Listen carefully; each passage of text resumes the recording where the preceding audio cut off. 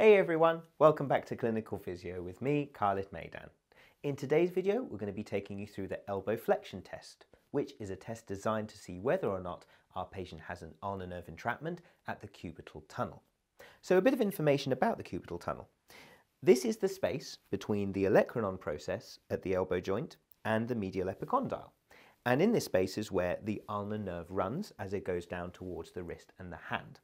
And the relevance of this is that when the nerve gets irritated in this space, it may well cause symptoms into our patient's hand, which we're going to go through in a second, and that's the reason we're doing this test. So this test is done completely by the patient. We're going to start by asking them to depress the scapula, then going to maximally flex the elbow joint. We're then going to pronate the forearm, and then we're going to fully extend the wrist. So we're in this type of position. And we're going to hold this position for a good 3 to 5 minutes, so it is a long time.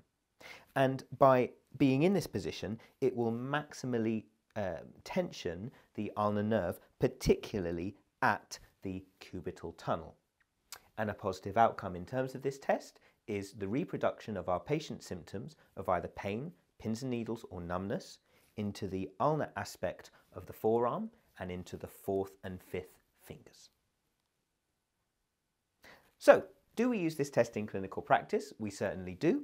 It is a long test though, which is the only thing to bear in mind. If you wanted a quicker test, you can always look at the Tinel's test at the cubital tunnel, which can also diagnose an ulnar nerve entrapment. Thank you as always for watching, and we'll see you again soon here on Clinical Physio.